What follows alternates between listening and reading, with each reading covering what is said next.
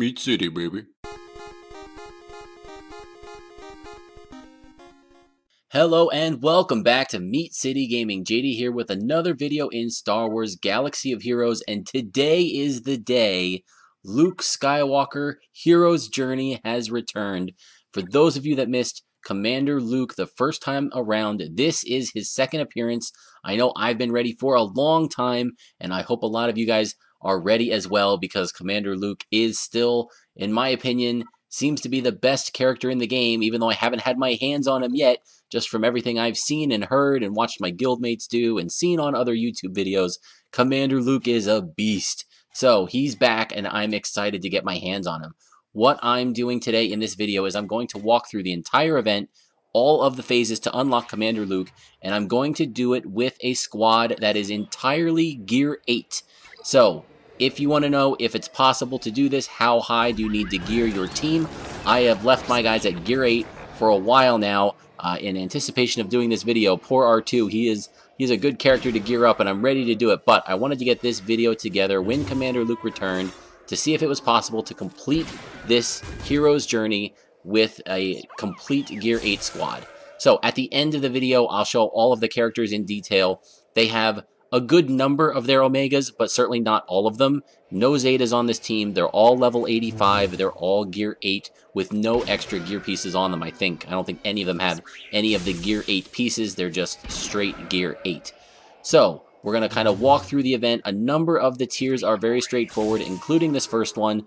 It is pretty easy to beat with the team that I have, and you can kind of just roll through it. Not too much in terms of strategy. You need to use regular Luke, Farmboy Luke, and I'll just refer to him as Luke for this entire event because we're trying to unlock Commander Luke. So you use Luke, Old Ben, and R2-D2. And the only trick for Tusken Raiders for me is you want to take out the regular Tusken Raider first, in my opinion, because they can do so much damage. They have a call to assist, and if there's more than one of those guys up, I think the second wave had a couple of them, they can do a lot of damage really quickly. If 2 or 3 of them all do their assist attack, that's going to be 6 attacks coming at you instead of just 3, so watch out for that. But other than that, pretty straightforward. If you've got Gear 8 tunes, then you'll breeze through this without too much trouble, and you'll make it on to the second phase. So for Tier 2, you can see that we again use the same 3 characters, and the trick here is that there is a Stormtrooper Commando who will call reinforcements as long as he is alive. And when we get into the battle, you'll see exactly how that works. We're using the same team, Luke, R2-D2, and Old Ben, and this time there's only one wave. As you can see, I'm using Old Ben. I've only got his leadership up to level 1, so you could use a different leader if you want. Luke has a leadership as well, although it just grants tenacity. So just one wave here, which is great. I start off with R2-D2's burn attack, and you can see as soon as the extra Stormtroopers went down, they immediately came back. The Stormtrooper commander, the Sand Trooper captain, didn't resummon them. They just reappeared as soon as they died. So killing them is a complete waste of time. Just focus on the captain. They don't hit very hard, and the captain doesn't have that much health, so you can take them out quickly. And now that they're down, you can pick off the recon troopers here, or the sand troopers here, one by one, and it won't be much trouble. So ignore the ads, take down the boss, and then clean up, and you'll have no trouble. Again, a single wave here, pretty straightforward, pretty easy. Okay, now we're starting wave 3 or tier 3, and this one is a little bit more challenging. It is Luke and Han, and I think Han is the better choice for leader here. He gives you offense and defense depending on how much health you have, and this was a tougher one. It took me maybe 5 or 6 tries to get through this one without dying, because you have to go through 2 waves. Each of the waves has a ton of enemies, and there's taunts, so the Stormtroopers will taunt and block access to the other characters who do more damage. The Imperial officer here in this first wave moves really quickly. He gets 2 or 3 turns in a row sometimes, so he is a really dangerous character, but he has a ton of health, so he's hard to burn down. So what I would recommend doing, the scout in the back there is pretty easy to take care of, so get them down as quickly as you can. If you have a taunt come up, you can use Luke's special attack to either stun the taunt or remove the taunt, and then you can kind of work on some of the other characters. The Snowtrooper on the right there, another character that has an AoE, so can do massive damage quickly. He can damage both characters quickly, and you want to take as little damage as possible going into the final wave here. It's a little bit RNG. Can you stun the Imperial officer? How many attacks does he get off? Does the damage all get focused on one of your characters? How much of the turn meter is Han removing? Potency on your Stormtrooper Han is a good thing because he removes, or has a chance to remove, turn meter from the enemies when he comes up, which of course is important. And then hopefully you make it to the second wave with enough health to get through it. Here we've got a Stormtrooper Commander, and he's a healer, so you really want to take the Stormtrooper Commander down as quickly as possible, because every time he heals, he's erasing your damage, and there's no way for you to heal in this fight. So again, there's going to be taunts that pop up. The Commander does have a bit of health. You might need to get a lucky stun or two, or a lucky crit, because in one of my runs I got the Commander down to 10% health, just missed my shot, and he healed himself almost up to full, and I got wiped out. So a little bit of RNG here. I think you should focus the Commander first, but if you have a taunt, you may have to deal with it. And if you can do that, deal with the Commander first, then there's one or two of those Scout Troopers again. You can take them out quickly because they're fragile. And then if it's just the Magma Trooper or the regular Stormtrooper that are left, their damage isn't very high, and you'll be able to whittle the storm and take them out. But don't get frustrated here. Play a little bit with the RNG, learn the attacks, figure out when you need to use Luke's stun, when you need the crit to hit, and make sure you carry over your cooldowns into that second phase, and you'll get through it. The first time I did it, I got blown out, and I thought, wow, there's no way I can use just those two characters to get through it. But you can be patient, figure out the fight a little bit. You saw from what I did there how it can work, and you'll get through it too. So now for the next tier, we have just Luke and Leia, and it looks intimidating when you get into the battle here. 8 waves, but this is actually pretty easy. There's only 2 enemies, I think, on every wave except for maybe the last one. Pretty straightforward. Use your attacks when you can. I was saving my specials because I didn't know what was coming. This was actually my first run through this tier. So there were times I could have used Luke's special, I could have used Leia's stealth, and I decided I was going to save them if I only saw 2 troopers here, because the next phase, 3, 4, might have a more difficult wave, and I would want to have those cooldowns ready. So you can use them whenever you want early on, because the next waves aren't any harder than the one you're dealing with. Again, this is about dealing damage as quickly as possible, taking as little damage as possible, and if you have to take damage, you want it spread out. So don't necessarily stealth Leia, because then Luke's going to be taking all the hits, and you don't want that. You want both characters to be healthy and alive when you get to the end. So there is a Scout Trooper here in Wave 4. He does have speed up, and he does have quite a bit of health, but again, it's not that big a deal.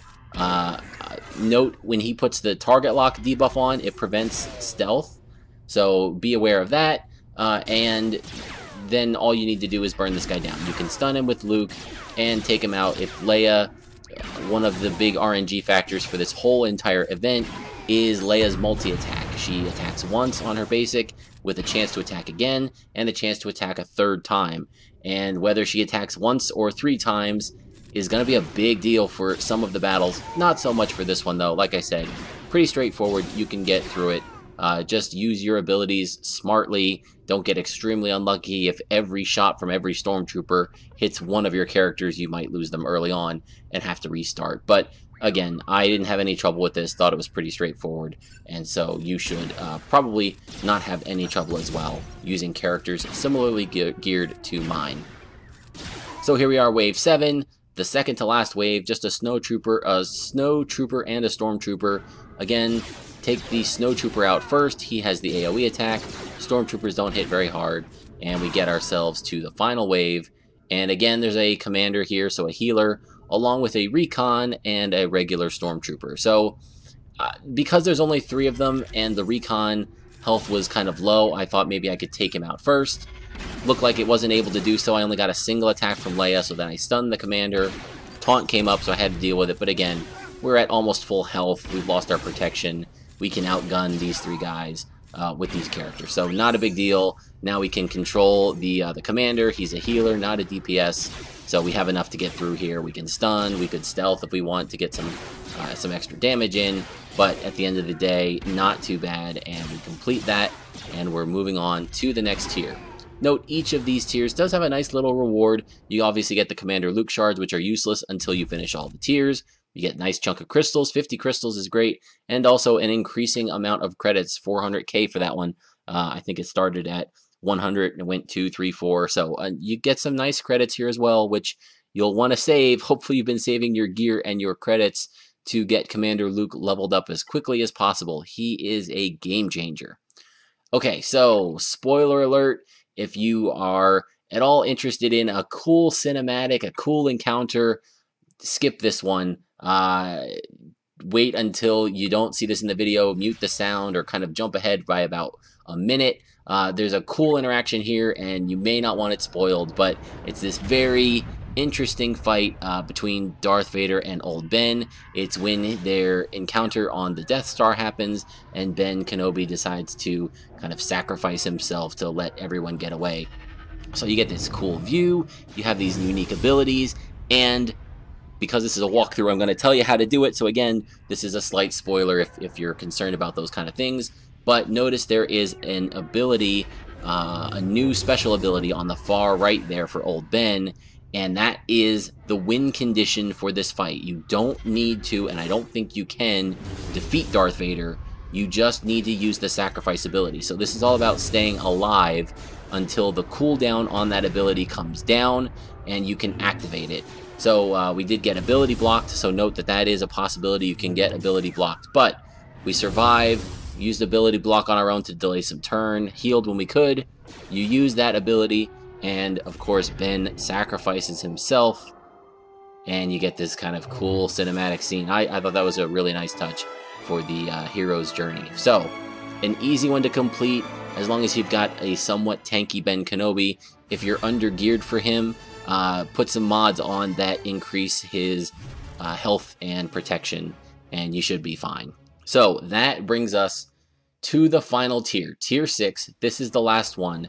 You use Luke Skywalker, Princess Leia, Stormtrooper Han, and R2-D2. They must all be at 7 stars. And if you complete it, you will unlock Commander Luke Skywalker. This one is tough with the team geared to just gear level 8. I did a couple of the earlier tiers without some of the additional omegas that I added. Again, detailed view of the characters, what I ended up with, that I needed to get through this final battle. This is the tough one. 3 waves. It's basically all stormtroopers and officers, and it is a slugfest because you're going to take damage. And it probably took me 10 tries, give or take, to get through it. So what you want to do is not have Han take damage early. Don't use Han's taunt in the first wave or 2, because he's just going to get damage piled on and he's going to be gone by the time you get to the 3rd phase. You want him there to soak up damage at the beginning of the 3rd phase if you can. So I use R2's smokescreen on himself. He's got a little bit of protection here for me. He gets evasion, so he can take at least 1 hit for free. And then after the smoke screen goes down, now the damage again we want to be spread around. R2-D2 has a stun on his basic. Commander Luke has a stun on his special. Use them to control the damage dealers. Again, the recon troopers, or the sand troopers, anything that has an AoE attack, snow troopers, you want to either stun or take out first, because anything that hits everybody is taking a big chunk of your hit points down. And again, if you use Leia here and her first 3 attacks only go for a single attack, you may have to restart, right? That's just part of the RNG when you're trying to do things at a minimum level, a minimum gear investment. RNG is going to play a factor, and it does here as well, but strategy does too. So we get lucky.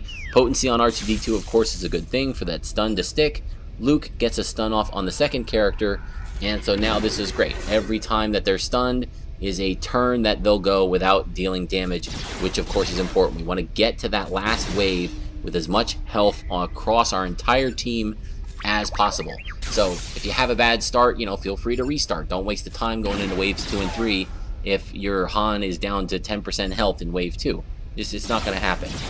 So we're spreading around the stuns, spreading around the damage, trying to control, spreading the damage around on our characters. We don't want anybody taking too much, but now that I know I have the fight under control, I also don't want to burn any of my cooldowns heading into the final wave here. I want to have everything ready to go. So here we are in the final encounter, and you can see 2 pre-taunting stormtroopers along with a scout in the back, and then a commander in the middle who can heal, and I think it's either a recon or a sand trooper, the one who throws the grenade, also in the middle. I start with Luke's special. The stormtroopers that are taunting also have crit immunity, so you can't stun them, but you're guaranteed to remove the taunt from one with Luke's special. So we remove one taunt, he actually does taunt again, and you can see here we then use R2-D2's smokescreen on Han Solo. Every time he gets hit, it feeds our team turn meter. We want to be going as fast as possible. So because now he has health, he can taunt, and every time he's getting hit, we're gaining turn meter, so we can try and gain an advantage. Boom, one of the stormtroopers goes down, we focus fire, got a couple multi-hits from Leia, and we're in good shape. Getting burning out on R2 is the second priority after the smokescreen. It is a nice damage over time effect, and any subsequent hits from R2's basic do bonus damage to burning targets. So, very important. With the smokescreen up, you want to use Leia's stealth. When she's stealthed from R2, it'll give her some bonus buffs, including, I think, offense up, and she's going to hit harder. She's the main damage dealer that we have on a consistent basis. Luke can have some big crits every now and then, but Leia's multi-attack is the key here. So, again, we get some nice damage. Focus on the second tank, and it's down. And now we've got a 3-on-3 fight, and an interesting choice here on what to do. Again, the recon stormtrooper has the AoE, so I decide to go for him first, but the other choice might be the healer, depending on how much burst you have, what specials you have up. So we don't want to get the recon down to 25% and then let the commander heal him. So we're going to see how this goes. We get a stun in. Luke is very, very badly hurt, but R2's smokescreen is back up. So now, again, an area attack would kill Luke, but the recon just used it, so we're probably okay. We get a double attack from Leia. Luke gets a big crit for 8,000. Burning attack should just about do it. He has a little bit of health left, but the dot was enough to take him out. And now I think we have things under control. At this point, I'm just going to focus on the commander, because the recon, the last scout trooper there, I don't think has an AoE, and he has a debuff attack that doesn't do any damage. So we get the healer out of the way. Now we can focus on the scout trooper. 3-on-1. We're in good shape. And this is when you start to feel it. The adrenaline's pumping. You know that Commander Luke is coming. He's going to be added to your lineup here, and all you've got to do is clean it up. So this is my celebratory pause, and boom, a big crit. Luke must have known he was about to graduate and went out with a bang there. Almost 9,000 on that crit to finish off the last scout trooper. And that's it. That is tier 6. That's the last tier of the event. That is how you unlock Commander Luke Skywalker. And if you're able to do it, enjoy. I hope you have the stuff saved up, as I said before. Only 100 credits to unlock a 7-star character. Hey, that's pretty awesome. Usually it's 1,000,000 credits just to do that final 7-star upgrade. So really great. After all that time and investment and work and stress, you get him, you unlock him, just 100 credits to get him to 7 stars. And then I certainly went right away and put a bunch of gear on him and got him ready, and started figuring out how to add him to my arena team and how to do the tank and the Rancor using him. He's great in everything. So we also get 3 little achievements for completing this, some additional crystals and credits. Nice bonus. Again, all that can go towards getting your Commander Luke geared up and leveled up and ready to go. So an awesome event, an awesome character. Definitely doable at Gear 8 with these characters, and there is definitely some room there to do it at a little less. Kenobi, you could probably get away with not being at Gear 8 if you have some tanky mods on him, because all he has to do is survive, or some speedy mods on him, because all he has to do is get his turns going to unlock that last cooldown. Luke is a decent character. Most people have R2 and use them, so if you have R2 way up, if you have him at Gear 10 and he's super fast and going all the time and stunning and AoEing, then, you know, your other characters might not need to be at gear 8 either. So this is a guide. You may be able to do it more efficiently. You may already have some gear in there, but you certainly don't need all the Omegas. You don't need all the leaderships all the way up. You can see what I did here to complete this. I'm going to let the characters roll through, and hopefully this gives you an idea of what you need to be able to complete this event. Good luck. I hope you're ready for it. If not, get ready for next time. It's probably going to be a couple months, but you know these are the characters you need. These are the gear level and the character level that you need to have them at. So get ready, because if you miss them this time, you will want them for next time.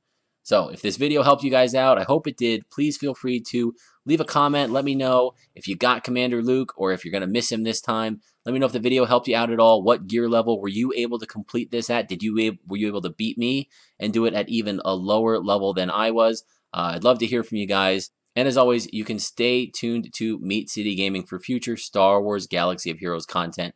Thank you for joining me, and I'll see you next time.